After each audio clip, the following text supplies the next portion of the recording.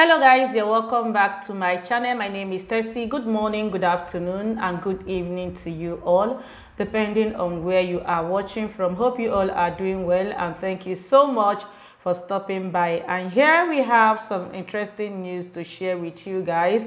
But first of all, I think we have to start with this particular video of Aboki, who was seen hawking Biafra's flag amidst Nnamdi Kanu's arrest. Yeah, this is interesting, right? So let's watch the video. Yeah. Kamara. Akudi wotome. See Aboki selling Biafra. Kamara. Just see one like the gas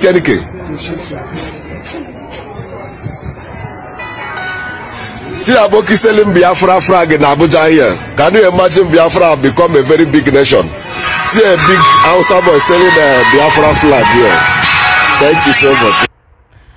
Okay guys, so this was seen in Abuja, the Federal Capital Territory. But let me actually read out this article for you guys. Drama as Aboki hawks Biafra inscribed tower in Abuja. And he went ahead to say a clip of a man spotted in a capital city of Abuja selling Biafra inscribed item has surfaced. The obtained and viewed video shows a young vendor on mobile trading carrying Biafra branded towel, which is already banned in some states within Nigeria. We understand Biafra activities, agitation, and campaign in the country has been opposed majorly by northern extraction and perceived anyone promoting the Biafra agenda in similar ways as enemy of peace to Nigeria.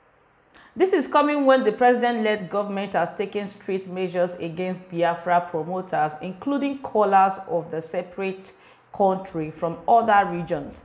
Recall sometime in May 2021, vendors selling newspaper bearing IPOB were arrested and were later freed on bail. A similar operation has been witnessed in Abia, Delta, Anambra, Enugu State, respectively, targeted at discouraging further calls for Biafra. Surprisingly, the viral footage was covered and shared by a concerned Nigerian who expressed shock over seeing a northerner engaging in the business instead of a southerner expected to promote the cause. Yeah, so my people, even Aboki knows that Biafra is a great nation. There is nothing they can do about it. They can only delay the movement for a while, but what God had said, no one, once God says yes, no one can say no. They can fight Biafra, but they cannot stop Biafra. Biafra is a child of necessity, and no matter how they try to quench it, definitely what will be, will be. And that is it for you all. I'm just gonna leave you all to share your thoughts with me on the comment section. And yeah, here also we have a Femi falana who said that Buhari government lied about Nnamdi Kanu's arrest, and he also said that they may have drugged him before bringing him back to Nigeria. And we're just gonna look at the article. It says, Femi falana, human rights lawyer, has insisted that the Nigerian government lied over Nnamdi Kanu, leader of the indigenous people of Biafra, IPOB's repatriation back to the country. Falana claimed that Kanu may have been drugged after he was rearrested before he was smuggled back to Nigeria. Nigerian government had rearrested Kanu in an African country and repatriated back to Nigeria.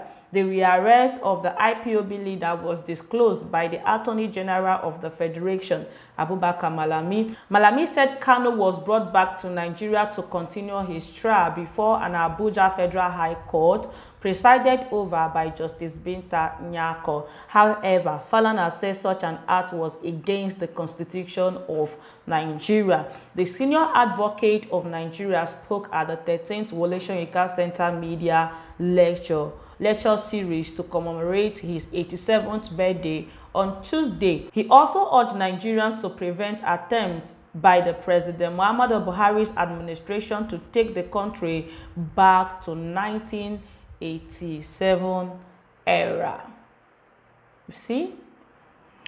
Falana said the treatment meted to Kanu and Sunday Igboho was similar to what happened to a former presidential advisor, Umaru Dikko, in 1984 when he was kidnapped in London.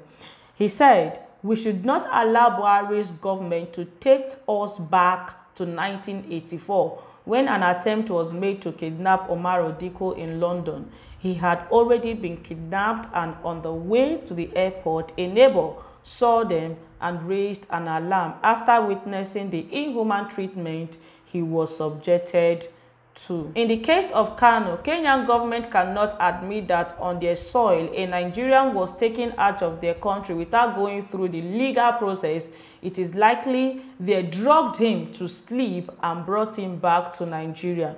That is against the Anti-Torture Act and Nigeria's constitution. Therefore, those who say they brought Kanu back through some international collaboration are not telling the truth.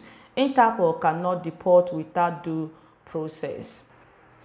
All right, guys, and that is it for you all. The case of Nnamdi Kanu is really heating up, and we like the way everything is gradually unfolding. Definitely, with the way things are going, the Nigerian government will land themselves in big trouble with this Nnamdi Kanu's case, because some dignitaries from different parts of the world are developing interest in this particular case. And that is it from you all, from Femi Falana, a senior advocate of Nigeria. And lastly here, we have this particular news here.